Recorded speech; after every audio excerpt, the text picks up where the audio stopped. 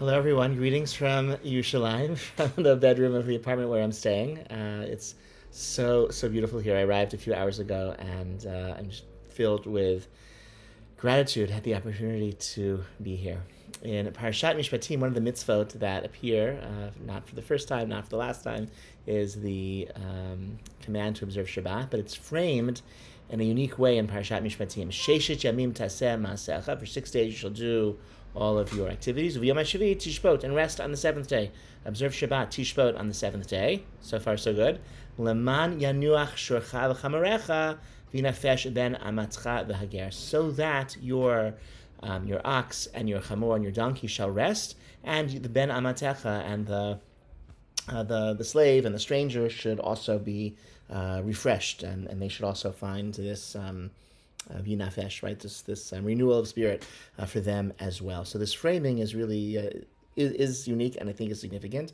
The Sforno hints at this direction, and I think about it really every year when I encounter this pasuk, that our observance of Shabbat is not, it's not just that we rest on Shabbat, it's that our resting on Shabbat enables others to rest as well. I think this is something very, very significant. There's really a lot that can be said about this, but it's really what distinguishes Shabbat from a leisure day, because a leisure day that still implicates somebody in economic life and cultural life means that somebody else has to work. If I go to the movie theater, so I might be engaged in recreation, but somebody is selling tickets and somebody's selling popcorn. If I'm driving my car, somebody is selling gasoline and somebody is enforcing traffic laws, and they're not observing, they're not resting, and so this pasuk is really expressing like a kind of a social collective aspect of Shmirat Shabbat, that everyone's better off when we all have the same day of rest, so we can all have a day where we can be together, not just for our own relaxation, but also with our communities and with our families. And that it's the animals, or it's the servants, the strangers, those who are most economically disadvantaged, who most need us to rest, so that they also can have a day of rest, a day with their families, a day for their own rest and renewal. I think it's there in the Sforno, and I think it's actually Pshat. It's the plain sense meaning of those verses. I appreciate that so much about Israel, which is really one of maybe the only place where Shabbat has a collective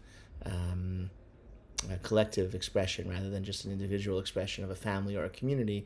To see an entire city transition to a different mode of being is something really with all the problematics of religious coercion, which I'm very sensitive to, and nothing's easy. But I think there is something very significant about the way that rich and poor, insider and outsider, can all rest together at the same time when, as a result of this form of Shabbat observance. Hope you all have a wonderful Shabbat. I miss you. Look forward to being with you just a few days and sharing with you all about my experiences here in Israel.